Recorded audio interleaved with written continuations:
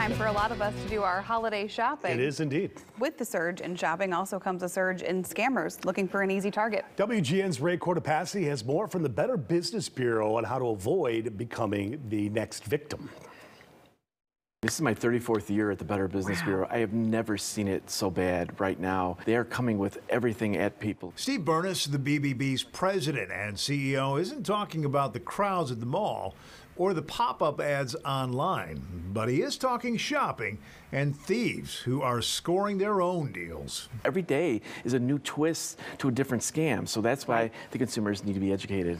Scammers know there's a pent-up demand emerging from the pandemic. The National Retail Federation predicts holiday sales could grow as much as 10.5% over last year to $850 billion. A big chunk of that purchased online, which is convenient but poses risks.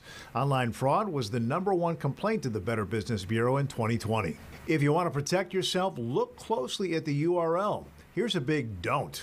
Don't follow a link. Go directly to the site itself.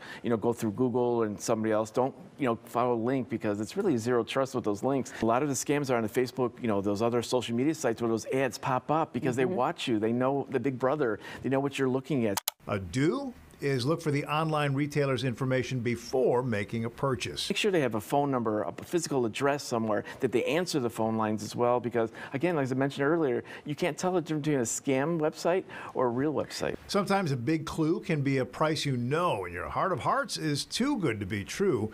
That goes for all kinds of shopping. Obviously, knowing the price of the product you're going out to buy. Everybody has these doorbuster sales, whether it be online or offline. Guess what? On the next week, we get complaints at the Better Business Bureau from consumers who say that it wasn't a doorbuster, it wasn't the cheapest I could have gotten. Bottom line, to avoid overpaying or getting something you didn't really want, Steve says, prepare. Do the education up front, know your prices, track the prices. Just don't go out to a store and say doorbusters and believe them without having some research, because those doorbuster sales are to get you in the store, and guess what? We don't have that anymore, but we have a whole selection there. So that's where consumers fall into the trap. And if you're at a loss, you can try this trusted website, BBB.org.